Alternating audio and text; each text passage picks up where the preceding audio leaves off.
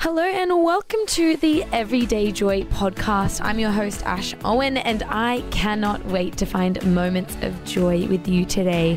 If you are loving the Everyday Joy podcast, it would mean the world to me if you could go and give us a 5-star written review over on Apple Podcasts, or you can just do a 5-star review on Spotify. And that way more people can find out about our everyday joy. Let's get ready to dive into the Word of God.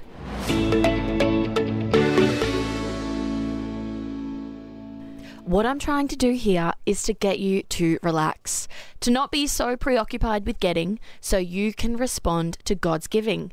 That is from Luke chapter 12, verse 32. I love this verse, Shay. Yeah. Luke 13. Wow. Luke 12, verse 32. What I'm trying to do here is get you to relax.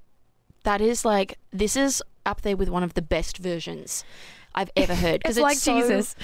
Plain and simple. Yeah. Guys, just chill. Just chill out, guys. Just relax. And I really need to be told that right now. So thank you. Thank you, Lord. And then it says, do not be preoccupied with getting so that you can respond to God's giving. Yeah.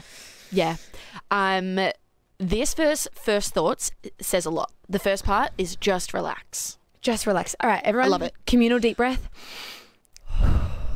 Amazing. And I find, I don't know, in my life, I go through seasons where I might be like totally fine and just feeling really content.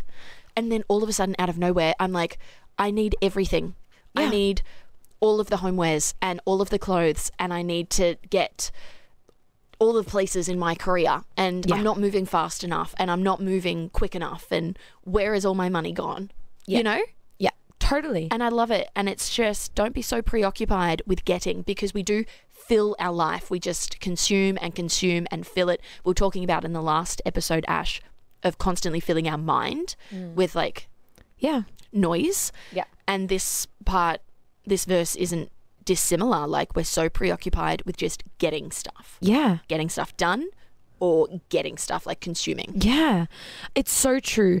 And, you know, when we were kind of breaking it down, we were talking about how, you know, the teaching kind of comes from this a response basically in Luke, where a man's really angry at his brother because their family isn't dividing their inheritance the way that he thinks that they should, and he gets angry with his brother because he feels like he's kind of been unjustly given money, and I think that what Jesus kind of says in this parable is being like, you know, wealth will do us no real good in this world. I'm not saying that wealth is bad, because, you know, there can be that unhealthy thought, but when it becomes your everything, when it's all that you consume, all that you think about, it's what you're fearful of, what you're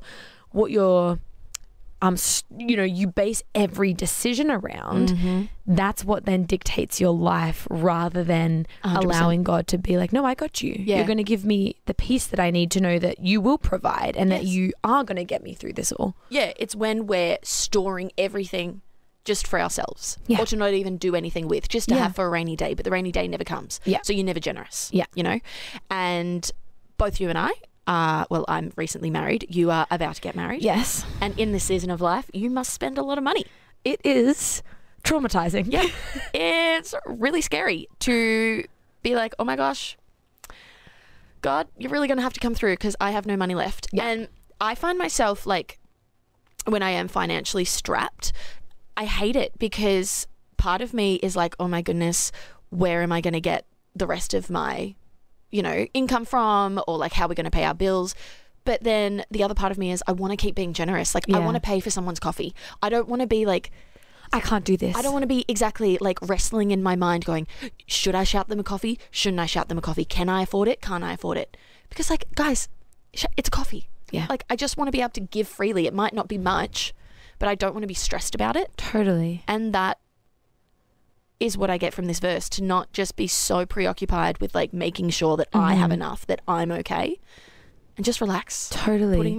Putting all of our priorities into line, our kingdom priorities. Totally. That generosity should be number one. Yeah. And I think the other thing I love about this verse, and particularly this version of it, it says, don't be preoccupied with getting so that you can respond to God's giving. We're so focused often on the next thing that we don't take the time to acknowledge the goodness of God in our immediate season.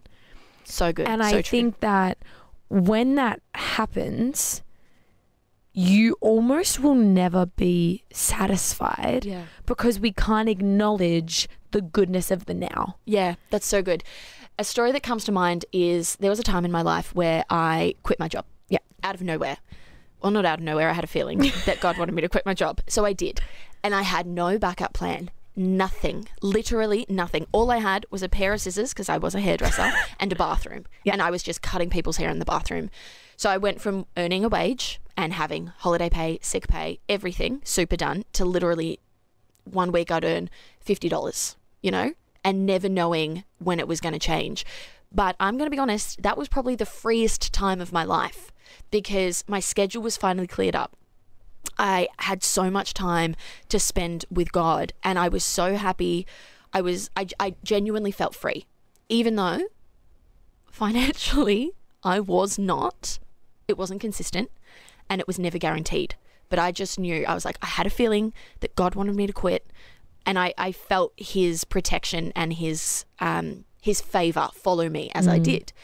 And then out of nowhere, literally out of nowhere, I get a text one day saying, hey Shay, you might remember me. I met this girl once, right? You might remember me from blah blah's birthday. Did you want a full-time job at Neighbours, which is like, it was my dream TV job? And I said, yes, I would I will love that. happily take that. She said, great, if you drive down today, you can meet the boss. And I drove down and I got the job straight away. Wow. But that would not have happened if my life was full. Yeah. And I was, you know, stressed and working and I didn't have time. But to be obedient, even though it was scary and I didn't have a lot, but allowing the space and just allowing God to work and just receiving what he had for me. Yeah, that is so cool, Shay. It's like when you actually get to relax, Yeah.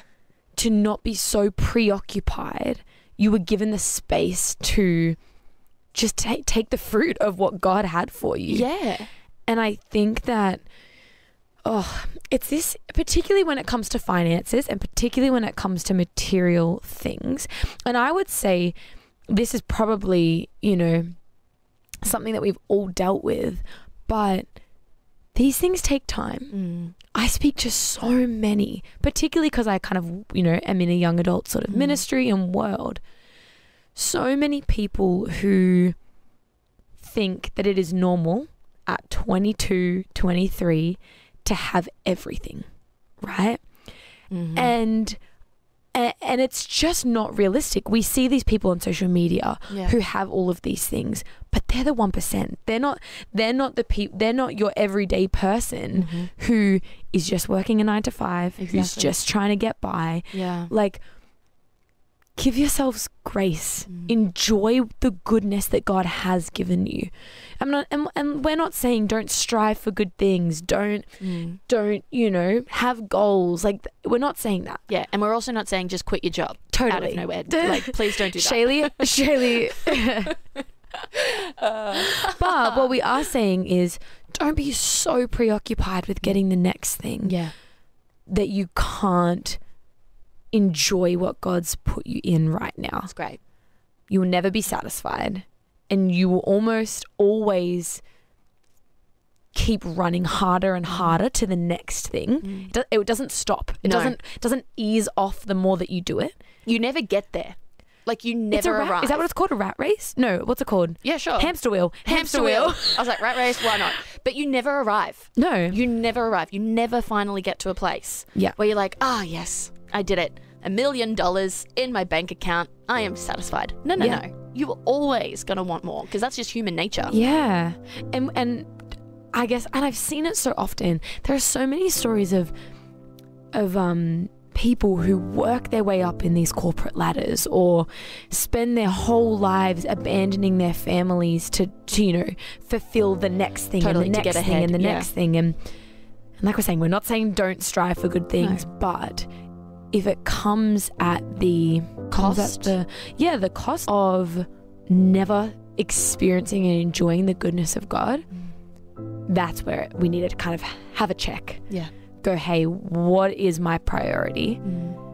And how can I healthily step into what God does have. And He'll always have new things for you. He'll always have great things for your future. But we can't be so preoccupied with what's going to happen and not enjoying what is happening. So good. What I'm trying to do here is get you to relax, to not be so preoccupied with getting so you can respond to God's giving.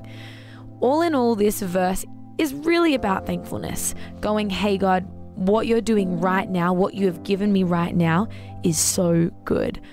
You know, my prayer today is that we wouldn't be so preoccupied with getting the next thing, of taking the next big step, but actually going, God, what you're doing in my life, in my family, in my workplace is good. And there are so many great things that I can be joyful about today. I hope that today's episode leaves you encouraged and ready to dive into the rest of your day. I can't wait to chat with you even more tomorrow, but until then, I pray you're able to find moments of joy.